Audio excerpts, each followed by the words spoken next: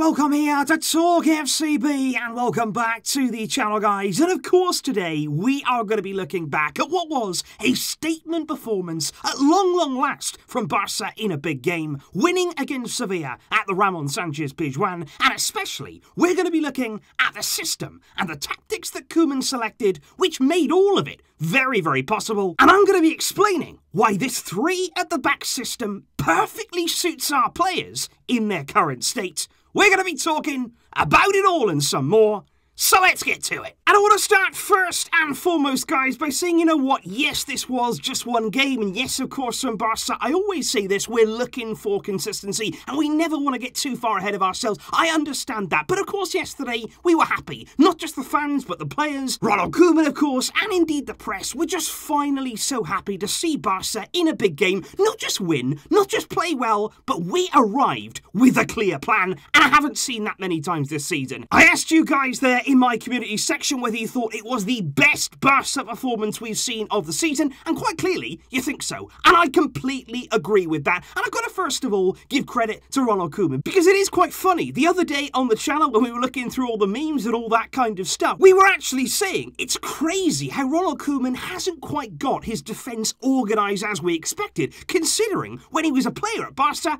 he was amazing as a centre-back, and he played, of course, in Johan Cruyff's dream team. And it is interesting that yesterday, in that time of need, he went to 3 at the back, which coincidentally is a similar setup to that used by Johan Cruyff himself. And obviously, a lot of people will say, you know, a few days ago we were all criticising Koeman, a few days ago we were very unhappy with the team. And look, the win yesterday hasn't undone all of that. I'm not saying that overnight now Barcelona are suddenly something different, but it's not rocket science. If you pick a poor team, if you select the wrong players at the wrong time, if you do the same thing over and over again, as we saw against PSG, as we saw against Cadiz, of course we're going to get angry. Of course there is going to be criticism. Ronald Koeman himself, he understands that. But at the same time, we want this guy to do well. We want Koeman and Barça to be a success. So when something goes right, when you actually make a change there, when you do something a bit different and it comes off, we don't have an agenda. So I'm going to come out and say, you know what, well done. Credit there to Ronald Koeman. You did try something different, and just look, it has paid off. And it is interesting because obviously you think about earlier on in the season, we did see this 3 at the back system. We've seen us lined up with 3 centre-backs, the wing-backs pushing on, and we did see it earlier on. And I'm not really sure, to be honest, why Ronald Koeman dropped it. Because just think about it right now. We are a team who right throughout the season, we've been lacking in a bit of confidence. We've been sort of finding it difficult to put together a serious run. We've got a bit of a soft centre. We all know there that the core of the Barcelona team, it's not what it used to be. We are prone to individual mistakes. So what would you say then? We need there a bit more protection. We need there a little bit more security in our defensive area. And I think that system that we saw yesterday, as I'm going to show you now, it does give you that extra layer of security,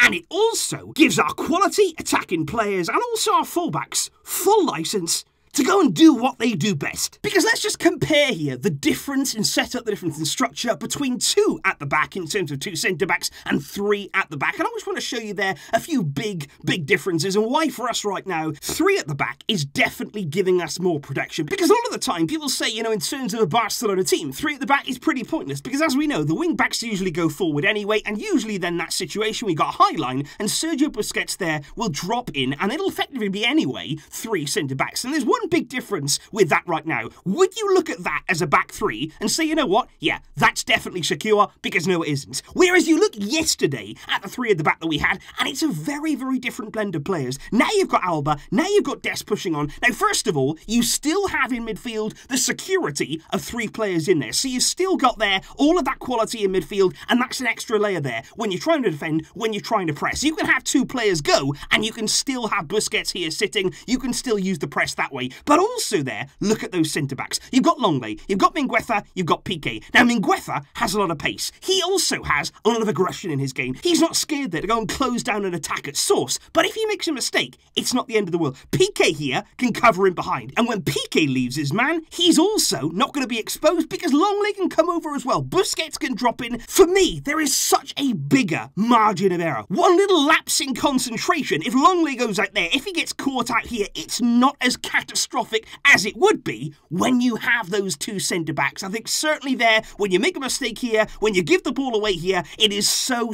open. And you've seen teams, of course, cut through Barcelona with the three and the three in midfield too, it does help you, and especially right now, we do need that. And another thing that should be mentioned as well, I think we also suit playing three centre-backs right now, because right the way through the season, due to injuries, due to suspensions, all of this kind of stuff, we haven't been able to really get a combination in there. You haven't been able to get a rock-solid centre-back duo of Araujo and Mingueza, of Araujo and Piqué. It's not been possible to do that because of all the problems that we've had. So I think there, when you can't rely on a rock-solid duo, just play one more. We don't want to be chopping and changing every single week, playing with uncertainty at centre-back. You play the three there, they can help each other out, they can pass around the workload, and I think ultimately it's about spreading that risk thinner and thinner across our defence. And I would also look there certainly, not just on the ball, not just what we can do defensively, but I would also look at the shape off the ball from Barcelona yesterday, and I would say this, we know that we're not the most mobile team ever. We know that our experienced players in there, they're not exactly going to get about the pitch in rapid fashion. So having more players there, like I say, in that central area, having more licence there to go and press and not be leaving so much space in behind, it helps us a lot. Because how many times yesterday did you see Barca against Sevilla, Barca closing down in 2s and 3s, not just there going one-on-one, trying to face up to your man and then getting played around. We were all the time hunting down the ball in packs, going 2-on-1 and winning the ball back quickly, and that's so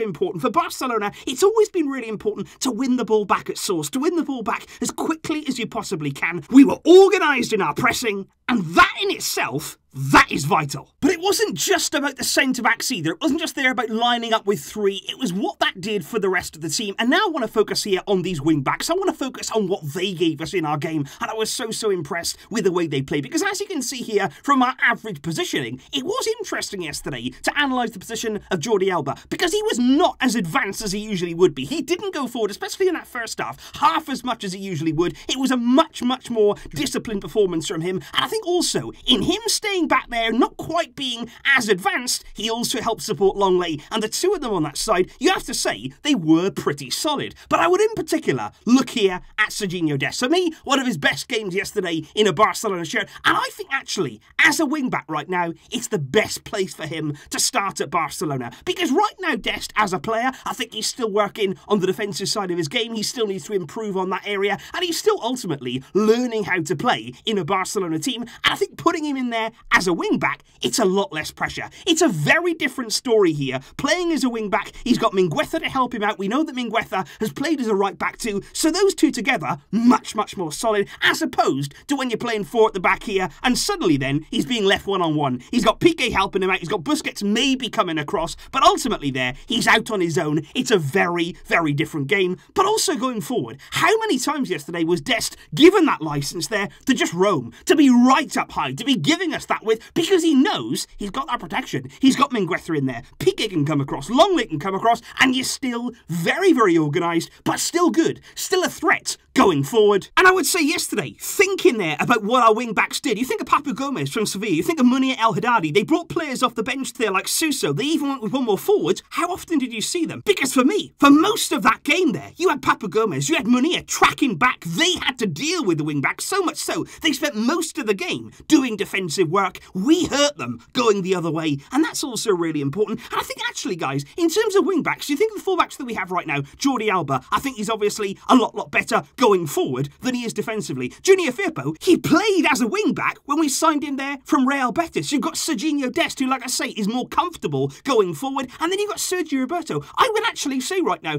every single full-back that we have at the club, they would play better. They would be much more comfortable as a wing-back instead of an out-and-out full-back where, yes, in recent years, we have been caught out in that area. But of course, we simply cannot talk about the changing system. We simply cannot talk there just about the defensive solidity, about the fact that we were more solid and the wing-backs work, because there was one player in particular who made all of this possible and still made sure that even despite losing a forward, only playing there with Messi and Dembélé, it was the performance, it was the energy, it was the absolute carnage that Ousmane Dembélé caused Sevilla. He kept them on their toes. Every single time he was on the shoulder, he was on the last line of that defence there, looking to get in behind, looking to stretch them, looking there to cause problems and get us up the pitch, and he was brilliant. And I love, to be honest, given the fact there that we only played with 2 forwards, I love that he was able to be nice and central. He was playing yesterday as an out-and-out centre forward, and he was so good in that role. And I think Messi, he really enjoyed that too. Every single time Messi got the ball, he was looking up. Where's Dembélé? Can I find him? And Dembélé made some really intelligent runs. Messi, of course, is good enough to find him, and it works so well. Because how often have we seen Messi drop into this kind of area here? How often have we seen Messi come into that zone, pick up the ball, and then he's looking? And so many times this season, there's been no movement. Barcelona have been completely and utterly static. But no, yesterday he had that movement. He had somebody there willing to go in behind time and time again and be disciplined when he was doing it. It's not an incredibly complex thing to do. It's been there all season, staring us in the face. You've just got to have destructive players. You've got to have quick players there who are capable of getting into that area and making something happen. Yesterday, Dembélé, from the left, from the right, down the middle, he was a threat in all areas. And I do have to say, again, the plan was there. And I think far too often this season, we've sort of played our 3 forwards, Griezmann, Dembélé, Messi, and it kind of feels as though you put the players out there and you just think, okay, they're quality players, they're brilliant players, they'll find a way of just making something happen. They'll just improvise when they're out there and they'll get a goal from somewhere out of individual magic. But yesterday, it felt different. We only played with 2 forwards, but that almost made us more careful on the ball, more precise, more calculated in our attacks. And like I say, the end product, it was destructive, it was clinical, everything we wanted to see from Dembélé, and the combination with Messi, it was brilliant. But of course, guys, the big question here that I am going to leave you with in today's video, the big question all looks to Wednesday. The game against Sevilla, the second leg, it's in slightly different circumstances. We know that we have to make a comeback. We've got to score goals. We have to be right at it and try and get that comeback underway. But yesterday, of course, that result would have been good enough to at least take the game to extra time. So the question is, ahead of Wednesday, the same opponent, just a few days later, will Koeman stick with the system? Will he try and improve it? Will he tweak it any? Or will he change back to a traditional 4 at the back system? Let me know what you think in the comments down below. What would you do against Sevilla? I'm very interested to see how you would go about it in what is another big game to come. Thank you indeed for watching, guys. It is brilliant. It is absolutely brilliant to enjoy these moments, to celebrate a big win. But we want more. We want these moments week in, week out. Consistency is the key.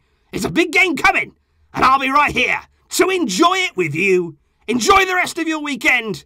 I will see you soon. But until next time, as always, Visca El Barça.